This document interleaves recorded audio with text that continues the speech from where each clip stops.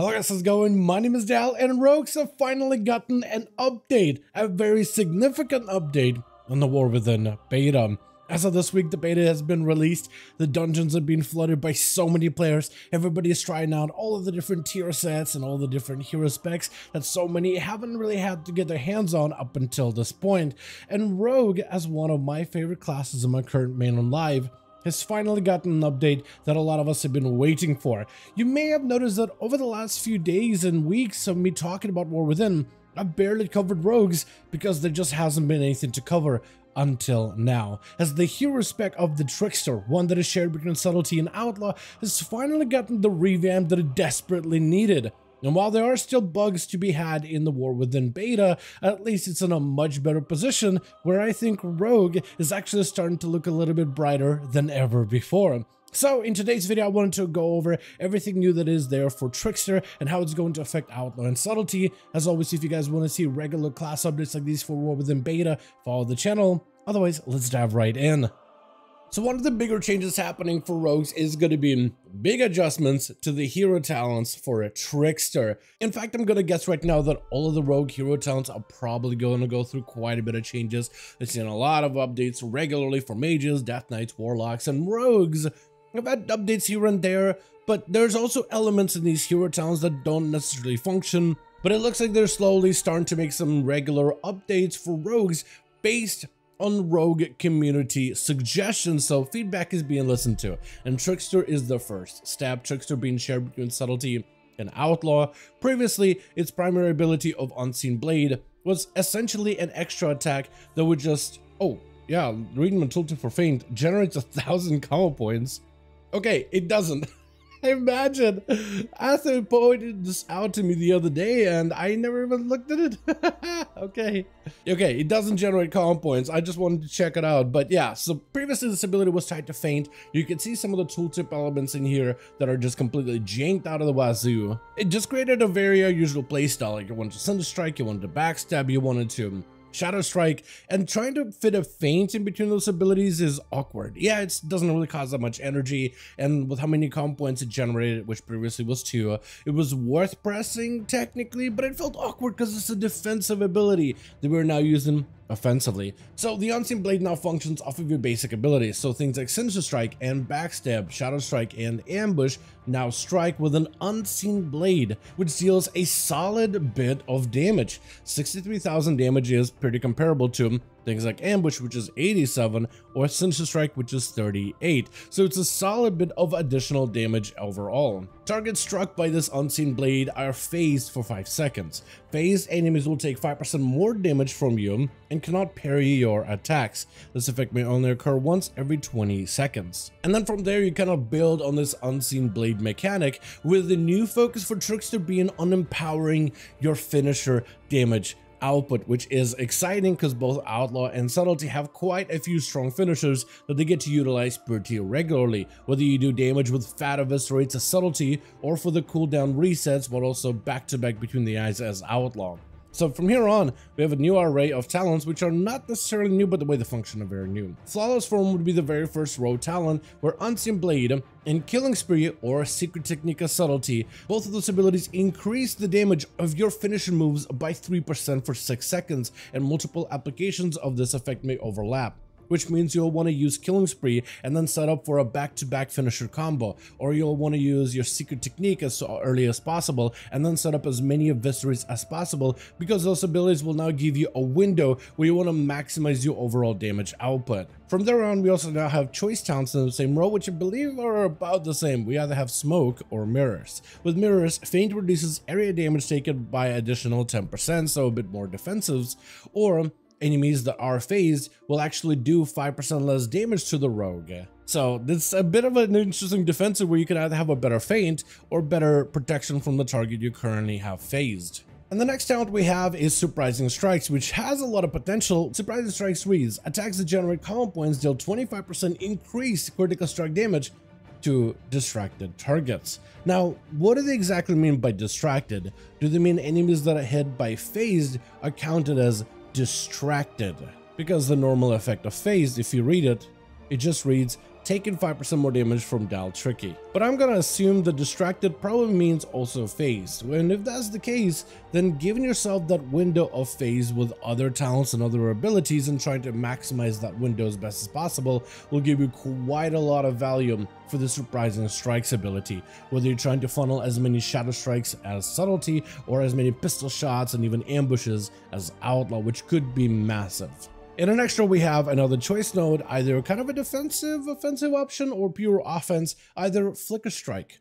Taking area damage while feint is active, or dodging while evasion is active, refreshes the opportunity to strike with an unseen blade. So this one could be really good if you just happen to deal with a lot of AoE damage. You press feint, constant AoE goes out, you refresh the opportunity to get unseen blade against the target.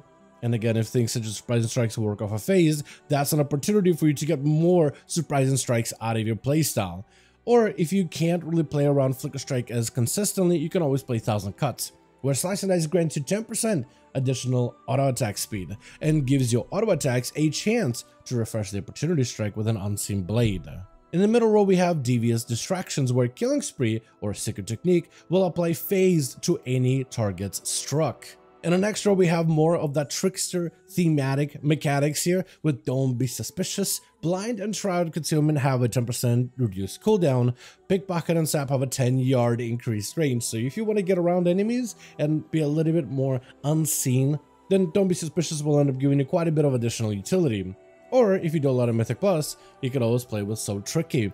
Trickster Trade threat redirect duration is increased to 1 hour. So if you just want to redirect that threat to a nearby tank permanently for the entire dungeon, or at least an hour of a raid, then you could always play with Tricks of the Trade to make sure that aggro always goes to the target you choose, and I kind of like the utility choices between these two. In an extra, we have a very unique talent with Nimble Flurry, which has been adjusted.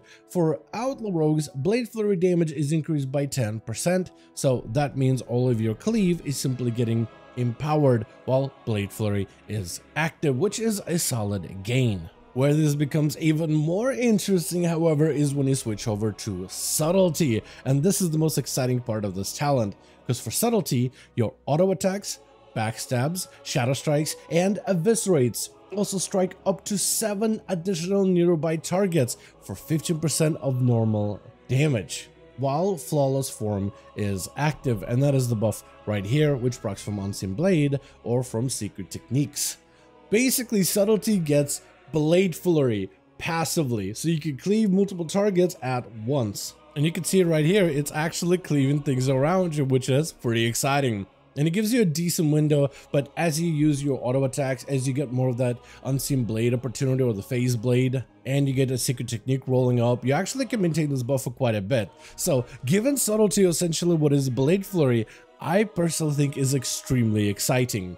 Just because Subtlety, one of your weaknesses generally when it comes to PvE content, has been the fact that your 2-target, 3-target small cleave scenarios are really not that strong. Where Subtlety excels in is in pure single target, where you can just unleash the most amount of that focused damage, or in huge AoE situations where a huge portion of damage becomes black powder spam as much as humanly possible. So the more enemies you hit, or the least amount of enemies you can hit, is probably your best window. Though a 2-target, 3-target, even 5-target, anything below 8-target, it kind of starts to feel awkward, with the other specs of Outlaw and Assassination generally excel in a lot better. So that's a weak point for Subtlety that is now able to kind of overcome it to a degree with Nimble Flurry, since you're able to Blade Flurry as a spec of Subtlety. I am very excited for this one in particular, just because you can focus on a bunch of eviscerates, focus damage that ends up kind of being funnel damage, that you're focusing on a singular target, but everything around you is also taking a bit of that splash cleave damage, which I think could be incredible, especially if you can set up for massive back-to-back eviscerates. Imagine the amount of cleave damage that could offer, which I think would be awesome, and give Subtlety some more focused damage output. From there on, we have a couple more talents that actually function with Distract. We talked about Distract a little earlier, but now you can either have Distract create a cloud of smoke for 10 seconds, cooldown is increased to 90 seconds, but all attacks from within the cloud apply phase guarantee. If things such as your Surprising Strikes works with phased, and if all of these other abilities and mechanics work off of phase, giving yourself a guaranteed 10 seconds of phase constantly, with 1.5 minute CD, for your distract could be massive. The other talent is going to be No Scruples, where finisher moves have a 10% increased chance to critical strike against distracted targets. Again, if this works with normal distract, then this doesn't really work well at all. If this works, however, with phase, then that'll be a decent solid choice of either guarantees or slightly higher chances to crit with the finishers. The final talent in that row is Disorienting Strikes. Secret Technique and Killing Spree both deal 10% additional damage, I want to say, and has 2% reduced cooldown and allows your next 2 strikes of Unseen Blade to ignore its normal CD. So once you use those abilities, you get 2 Unseen Blades guaranteed back to back, which deals additional damage but also gives you that phase window as well. A little bit weird warding here. Again, Rogue is a bit on the back burner when it comes to general top war within changes, but from the way I read it, it does seem like a good talent. And then we have the final talent of Coup de Grace, which essentially is what empowers your next finisher as the Trickster and really helps complete the hero spec. After 4 strikes of Unseen Blade, your next dispatch will be performed, or eviscerate, as a Coup de Grace, functioning as if it had consumed 4 additional combo points, and also your rogue will do a quick little animation of a finisher that kind of locks you into an animation. It doesn't let you spend energy or use abilities, but it does give you a very strong dispatch or eviscerate, so maybe it'll end up being kind of okay. If the primary target is distracted, however, again we're hearing this distract mechanic, gain 5 stacks of flawless form instantly. And this talent right here actually solves exactly what they mean by distracted. Just the word choicing is pretty not great, but it kind of just gives us what this distracted quote-unquote mechanic means. Where this entire time it sounded like it was distract, but it may not be it. So my next strike, my next sinister strike, should give me the full benefits of the distracted, or rather phased blade, which should put a phase debuff on the target. And I guess the question was earlier, does distracted means literally use the ability to distract, or does distracted mean phased? So my next sinister strike will proc my Unseen Blade guaranteed, and my next Coup de Grace, if the enemy is distracted, should give me a bunch of stacks of flawless form instantly. So we can observe it with a simple sinister strike. We got the proc, got this, yeah, and you can see immediately got 5 stacks of flawless form. So yes, I think with this being said, while it does sound incredibly confusing as to what is this distracted mechanic, it essentially is phased, because this ability functioned off of distracted enemy, but the enemy was only phased, but phase was enough to treat it as distracted. So yeah, this together points out that, yeah, distraction is phase distraction. They just gotta figure out like a way to rewrite it instead of distracted just to say phased or whatever, or change phase to the enemy is now distracted or counts as distracted and change the debuff. But essentially, while the naming is all over the place, it does function, it does flow together, which makes for a very coherent build. Now for Outlaw in particular, it is a little bit more difficult to test from what I've been able to test. Subtlety is a little bit better because disoriented strikes and killing spree interactions don't really work, since your killing spree essentially just never does damage.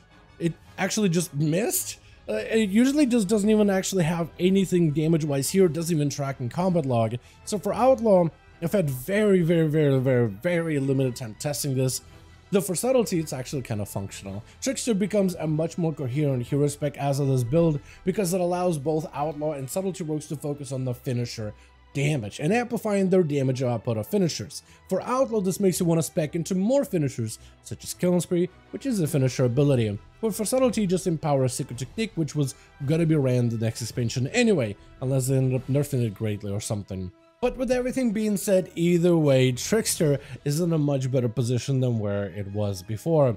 Trickster, as a hero talent, is starting to become a little bit better for both Subtlety and Outlaw, and it's actually just, I think, as good as Fatebound, at least in terms of mechanics and how things function. It has a gameplay hook, which is fun and interesting to play into. It has a unique element with its utilitarian stuff with talents such as Don't Be Suspicious and So Tricky, but also the cloud cover smoke bomb thing that you can do, which can also be quite a lot of fun. All in all, I actually am a big fan of Trickster and the changes that went to it so far, and I think if you're someone who's looking to play some Outlaw or Subtlety, or even Assassination, I mean, between the 2 hero talents of Fatebound and Trickster, that's a lot of good options already. And once they get the Deathstalker fixed up, hopefully over the next few weeks, I think rogues are looking a lot better now. Previously, I haven't really done a lot of videos on rogues for the War Within Alpha, because there was just not a lot to talk about. We've barely gotten any changes, and when we did get new stuff, most of it just didn't work well. So this is my first video of me talking about rogues, where we're actually starting to look a little more positive, and I'm very excited about the way that the class has been developing thus far. All in all, very excited for what they've done to Trickster in this beta build, and if you're Subtlety rogues playing around with Trickster over on the beta, definitely give the hero spec a go. Spec it to secret technique and try to get as many strong finishes as possible, because there's now quite a bit of synergy to how you can play around with Trickster and the amount of burst damage you can even unleash with this playstyle, which is going to be a ton of fun as either Outlaw or Subtlety specs. As always though, thank you all so much for watching this video. I hope you guys enjoyed, and I also want to hear your guys' thoughts in the comments below. What do you think about the Trickster hero talents? Like, especially since rogues haven't really gotten any good news so far, this is a big one. This is awesome, and the fact that this actually functions and is coherent, except for Outlaw, because killing spree doesn't really work at the moment. But in general, there's quite a lot of potential that could be had with the Trickster playstyle, and this gets me super excited. But anyway, let me know your thoughts in the comments down below. Would like to hear from you as per usual. If you guys enjoyed this video or found it informative, go ahead and give it a thumbs up. I would very much appreciate it. And as always, in the description of every single video and live stream, we have a link to our Discord community channel. Probably the best place to reach out to me directly in case you want to let me know what you thought about this video, or hang out with the rest of the community to discuss some of the upcoming changes. Join our Discord to become part of the community. But otherwise, thank you all so much for watching this video. I do hope you guys enjoyed. Let me know all of your thoughts down below. And as always, I'll see all of you guys in another video.